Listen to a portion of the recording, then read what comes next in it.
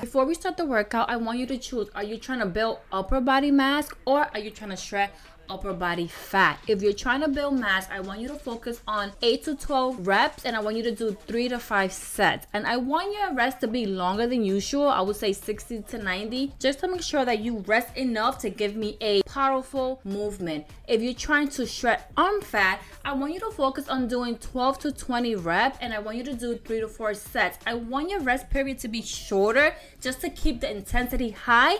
And guess what? You're going to be burning extra calories, which is the goal. Now let's get right into our workout. And we're starting off with a classic. This is barbell bench press. A lot of people don't love this move. I don't know if it's intimidated, but when I tell you I am obsessed with this move, I love this move. But yet again, I always say that. I know that's right. Now let's talk about the setup. If you have a bench, I'm going to advise you to use a bench. I want you to lay flat on this bench, and I want your feet firmly planted on the ground. I want your eyes directly under the barbell, and I want you to ensure that your wrists are straight and aligned with your forearm.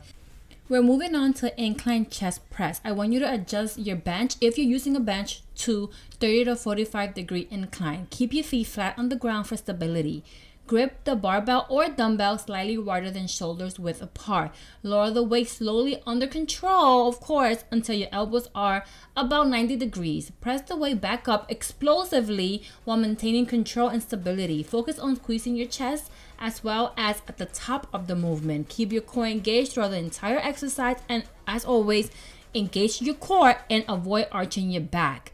Now, once you're done with this one, we're going to go ahead and move to decline chest press. So your girl is being creative because you already know what to do. But if you are in the gym, I want you to adjust your bench to 15 to 30 degrees. I want you to lay down on the bench with your feet secure under the foot pads. I want you to grip the barbell or dumbbells, depending on your use, shoulder width grip. You're going to push the weight back up explosively while also maintaining stability. I want you to focus on your chest muscles throughout the movement.